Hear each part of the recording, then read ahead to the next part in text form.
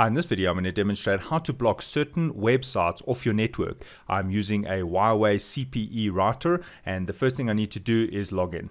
Now, my router's IP address is 192.168.8.1. Yours would be different. If you do not know how to locate your router's IP address, please go towards the end of the video. I've got a short tutorial on how to locate the IP address. Right, so I need to log into the router. Once I log in, it will bring up the landing page, and then all I need to do is select the Tools option.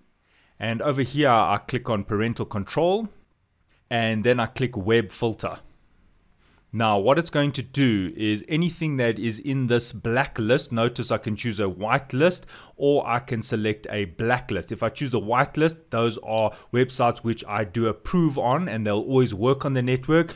Although most importantly is the blacklist, because you would want to block certain websites or any user on your network who's connected to your network via your router. So in this example, I've got two websites already loaded. I've got www.amazon.com and then I've got facebook.com. I'm going to dump the Amazon so long, and then I'll show you how to add it. Right, so if I want to add a website which I want no one in the network to be able to access, I say plus, I say www. The whatever the website is.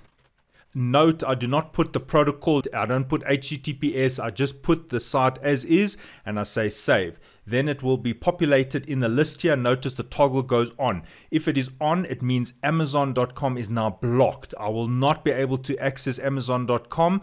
For example, here is Amazon.com. It was already open. If I refresh the page, you will see it won't take me there. However, keep in mind, I will need to give the router a little bit of time to initiate the change. If yours still doesn't work after a few minutes, just restart your router. Then you'll see that when you try to go to Amazon.com, it won't load the page. There, I'm reloading the page. You can see it's just hanging, it's not going anywhere, and shortly it will bring up the unable to connect. Right, so there you can see wouldn't allow me to connect. If I want to now quickly allow it, I want to allow people to access Amazon, I just need to go back into my router and then just toggle this into the on position. That's how easy it is. And then straight away, in fact, if I go to Amazon.com, you can see already it will load the page. Right, so you can add as many websites as you want, and the nice thing is you can just toggle them on or toggle them off as you see fit. Now, if you do not know how to get to your router, I'm now going to explain how to get to your router and locate your router's IP address. Here is my router's IP address. It is 192.168.8.1. How do I locate this address? That's quite easy. All I need to do is do the search. I type CMD into the search bar, and then it will bring up the command prompt window.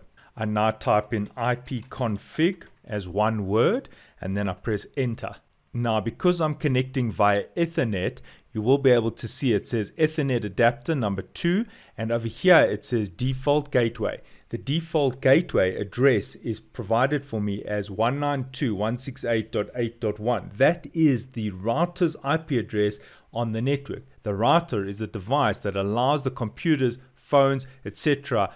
access to the internet when connected to your local network. So this is your router's IP address. In this case, notice that the 192.168.8.1 is the same address I've put here on my web browser login to get to my Huawei login page.